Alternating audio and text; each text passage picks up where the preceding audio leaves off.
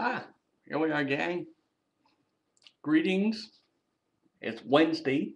Uh, Keeping track at home, it's Wednesday, the 21st of September, and the first real video I've done in like 3 weeks. So let me start it off by saying I want to apologize to anybody who's tried tuning in the last couple of weeks and you hadn't seen anything from me. I had a reason. Uh, I guess I can tell it now because everything's really passed. About 3.5 weeks ago, 24 days if you want to count it home. That would be the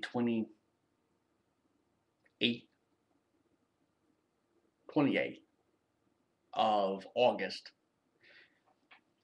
I had to take my mom over to the University of Virginia Hospital in Charlottesville. She had chest pains. Basically what it was that she had what is called aortic valve stenosis. Fancy term.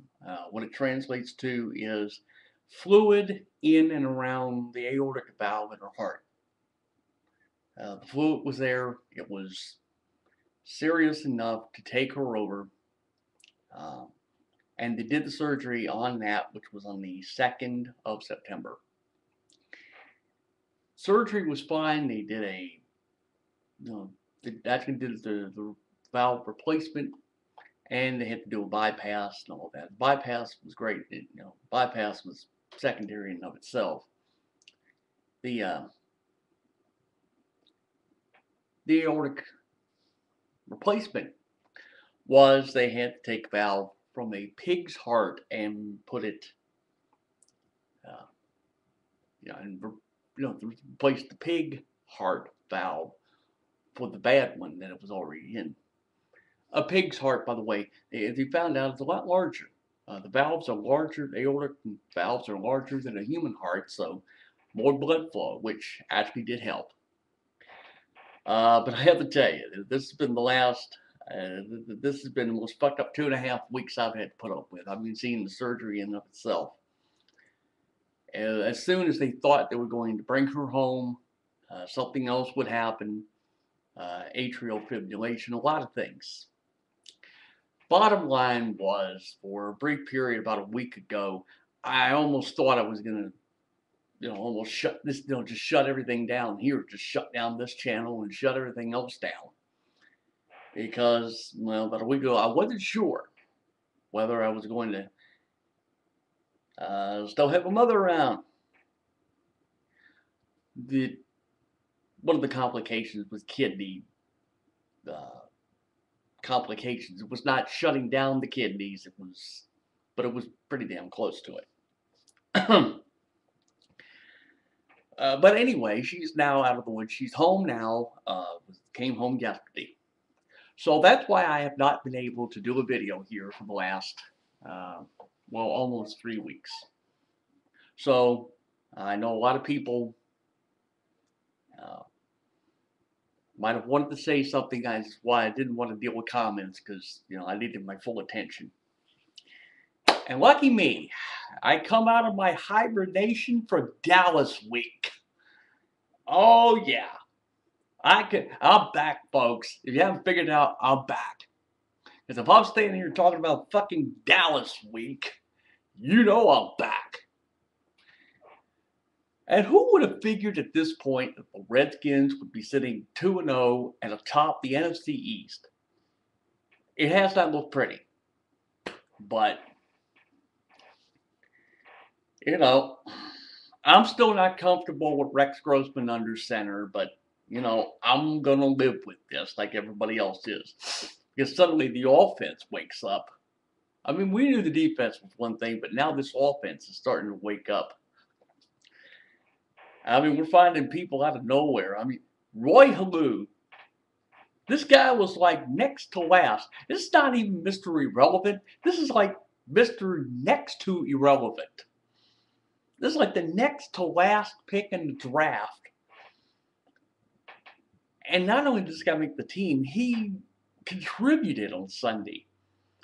As soon as I get done here, I'm going to flip over and deal with my NFL.com fantasy team and see if he's available. If he is, I'm taking him. But I have a strange feeling somebody may beat me to him. Oh well. So that's kind of where that is. Uh, but it's Dallas week. And I don't care. Yeah, you fucking Cal Turd fans, guess what? We're sitting atop the division. Where are you? Oh, life is good. You know, this happens.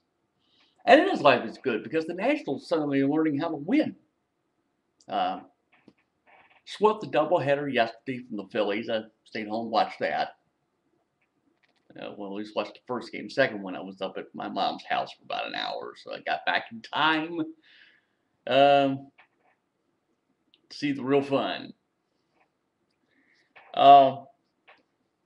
So, as far as the Nats go, at least now we're seeing something. I mean, I know it's the last week of the season, but at least we're seeing something that, I haven't seen in quite a while, which is, there's going to be a healthy competition now for just about every position. The rotation is one thing, because now you get Strasburg back, you got Jordan Zimmerman, you got John Landis. Now what we need is a 4 and 5 starter for next year. And that's what the contest is going to be. Then basically, with the exception of Ryan Zimmerman in the third, and the catching, because that's split between Wilson Ramos, and for the moment, Pudge Rodriguez and Jesus Flores, they'll figure that one out.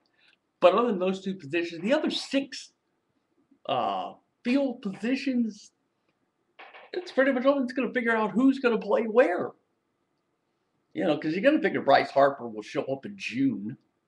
So, whether you put him is anybody's guess. I mean, it's the outfield, but this is just something I hadn't imagined. There's going to be a healthy competition here come spring training. Unless, of course, the Nats do something in the free agent market. I've been trying to go over this in my head because another Prince Fielder has already said he's leaving Milwaukee. He's just said, I'm done with the Brewers, or they're done with me, one of the two. I was sitting there trying to figure how much money Mike Rizzo and the Warners are going to throw at Prince Fielder to try to get him to Washington. Even if he doesn't come, I want to see how much money they seriously throw at him. I want to see this. I'm trying to picture Prince Fielder at Nationals Park. Oh my God, he'd aim for the red porch. He'd aim for the Curly W clock there in the scoreboard in right center field. You can almost picture it, but this is the fallback plan. I mean, come on. Even I know the Nationals are not going to throw $200 million in Albert Pujols. Even I know that. So it's going to be interesting now for the winter meetings. What surprises might come out of that come January and all that. Oh God. Let me think here. The NHL's doing preseason now. Regular season is like 3-4 weeks from now. So, believe me, I'll start talking about the Caps when we get started with the regular season. But I just thought I'd throw that one out for you. Anybody really cares about preseason hockey? I'd love to be able to see it, but NHL Network doesn't want to show it for some reason. I don't know. They feel they want to show the Penguins preseason. Yeah, okay. Whatever floats your boat, dickheads. Run the goddamn NHL Network out of Canada.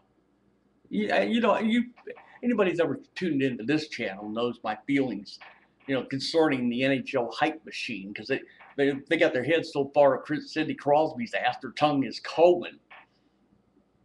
I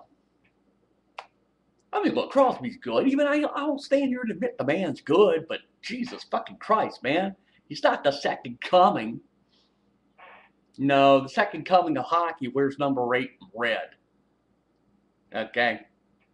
That's all I'm going to tell you on that one. Ah, God, I am so talked out. Oh, I know what it was. The Dick Brain the other day who left a comment on video I'd done list the time that I was on. There was like 12 and a half minutes. It was like a 12.5 minute video I made. And the guy goes, hey, 12 minutes, 35 seconds. Ha, ha, ha, ha, ha. Yeah, well, you know what? I ignored your ass. Okay? Don't dick with me. You don't want, you wouldn't like me when you dick with my ass. So I'm just going to leave it at that. I'm not even going to, you're a pimple on my ass, okay? That's it. That's why I'm not even going to mention you by name. Why should I? You're just a pimple on my ass, and that's it. All right, folks, I'm done. Things coming in close to 11 minutes. I need shit to do. I need to flip on the Nats pregame show here in a moment. I'm so busy doing this.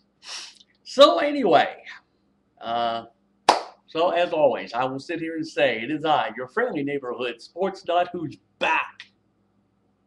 People, I'm back. And like I said, don't fuck with me. So, I will now say adios, motherfuckers. Enjoy whatever it's worth. I'm done. So, we will see you soon.